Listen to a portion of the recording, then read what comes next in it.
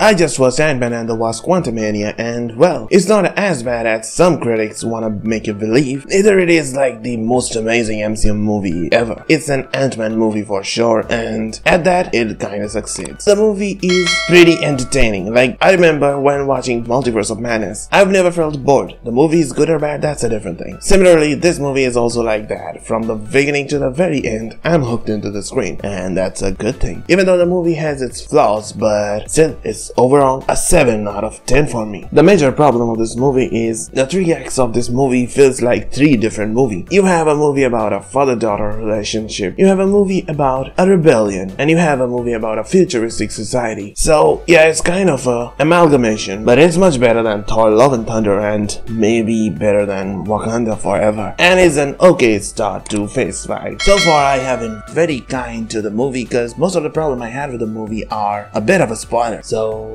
spoiler alert. The biggest problem of the movie is Kang himself, because Kang, who apparently defeated multiple versions of Avengers, is defeated way too easily by ants, and that was like pretty lackluster. And Ant-Man and Wasp are somehow stronger than multiple versions of Avengers. Then we have the villain. If you remember the villain from the first movie, the yellow jacket guy, now he is MODOK, and his story arc, the movie's like he had killed a bunch of people, but he's defeated by Cassie Lang, who doesn't even know how to punch in the movie, and his arc ends where Cassie is like, don't be a dick anymore. The movie sets up MODOK to be a menacing villain, but his actions shown on the screen are opposite, and listening to Cassie's words, he betrays Kang and stops being a dick. That's his whole arc. And the worst of all is Janet Van Dyne. She is like, she don't want to talk about anything related to quantum realm. She is scared and she want to keep her family out of the quantum realm. But at the end of Ant-Man, she was there willingly sending Scott in the quantum realm to receive quantum energy to fix something. But this movie, she is all against quantum realm. Marvel, they don't even watch their own movies. But anyway, I have to say the best part of this movie is Jonathan Majors as Kang. Then I'm going to talk about the post-credit scene. The first post-credit scene connects the show directly to Loki, where we see Loki and Mobius going on a time-hopping adventure to find different variants of Kang. And the second one is where the main thing happens, where we see a whole stadium-like place full of Kang. There are 3 major variants of Kang who are discussing about the Kang from Ant-Man is dead and something is coming. So this sets up the Kang dynasty more than anything. So that's it for this video, and hopefully you enjoyed it, and if you did, please hit the like button and subscribe.